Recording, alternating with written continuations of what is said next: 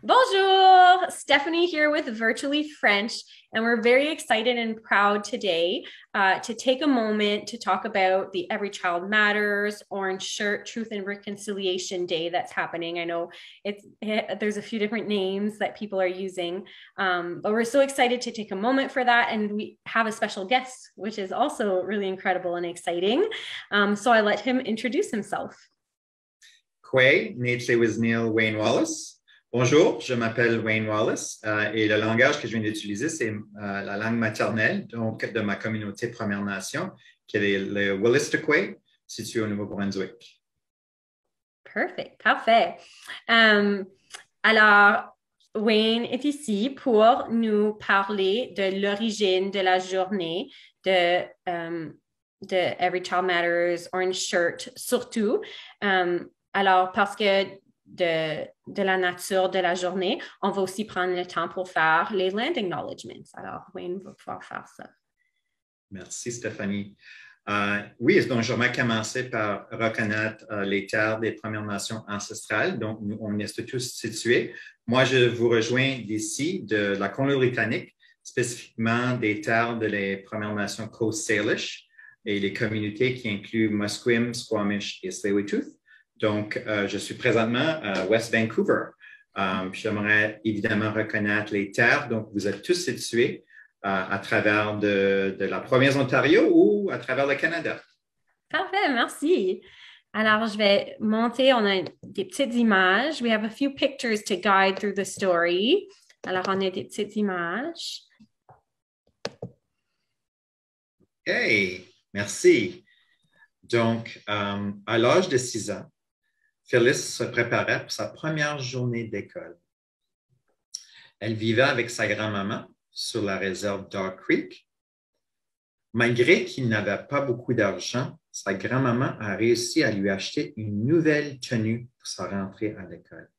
So Phyllis lived with her grandmother on the Dog Creek Reserve, and prior to starting school, even though they didn't have a lot of money, her grandma ended up being able to buy her a new outfit for school.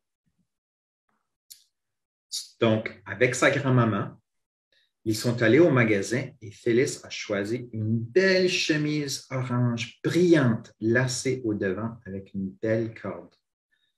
So her and her grandma went to the store and Phyllis chose this beautiful orange blouse that was laced in front with these beautiful cords. Phyllis était excitée d'avoir une belle chemise orange brillante, tout comme elle était excitée d'entrer à l'école. Phyllis was so excited to wear her new sweater on her first day of school. Mais quand elle est arrivée à l'école, on lui a enlevé ses vêtements, y compris sa belle chemise orange brillante. When she started school, they took away her orange shirt and all of her clothes. En plus de lui enlever ses vêtements, on lui a coupé ses beaux cheveux et aussi on l'interdisait de parler sa langue de Première Nation. Phyllis était vraiment triste de tout cela. So aside from taking away her clothes, they also cut her hair and basically told her she was not allowed to speak her language. Phyllis was really sad about all of this. Depuis ce temps, la couleur orange a toujours rappelé Phyllis que ses sentiments n'avaient pas d'importance et que personne à l'école se souciait d'elle. Since that day, the color orange has always reminded Phyllis of how she felt back then and how she felt that nobody cared for her. Phyllis ne comprenait pas pourquoi on lui avait pas remis sa chemise orange, puisque c'était à elle. Elle n'a jamais revu ses vêtements.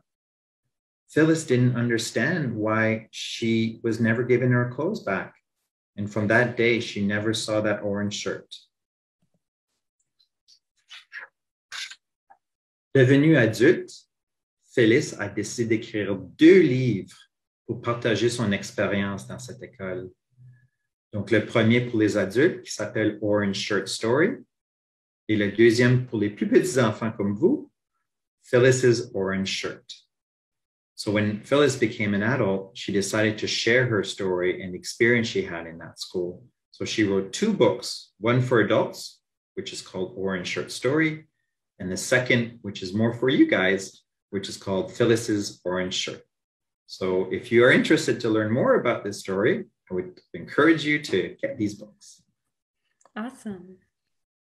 And there's a picture of Orange Shirt Day, and I believe that's Phyllis in it as well, right? That's right. So Phyllis is in the middle, in the white vest. And she's also the executive director of the Orange Shirt Society. So maybe more for the parents, but essentially the difference between Orange Shirt and the Truth and Reconciliation Day is the Orange Shirt was started by the grassroots First Nation people, specifically Phyllis, to share about her story and to acknowledge what happened in those schools. And then the Truth and Reconciliation Day, which we're celebrating, was created by the federal government just this past year, which was an action from the Truth and Reconciliation Commission, so Action 80. Perfect. Merci. Thank you for sharing all of that with us. Bienvenue, or as you would say in Wolastoqey, Woliwon. Perfect. Merci. Alors, merci beaucoup, Wayne, d'être venu nous raconter l'histoire et d'avoir expliqué les racines et l'inspiration pour cette journée importante. We really appreciate you coming to tell us about how these days came to happen and how important they are. So thank you very much for coming. My pleasure.